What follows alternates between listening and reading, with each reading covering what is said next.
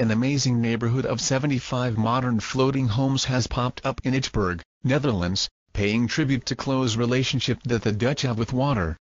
Using docks as sidewalks and the IJ Lake as a backyard, the flotilla is a large-scale adaptive development in a country that will be disproportionately affected with rising seas due to climate change.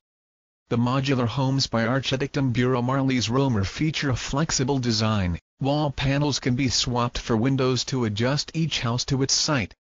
On a hot day, residents can jump off the porch for a dip, or in winter they can strap on a pair of ice skates to get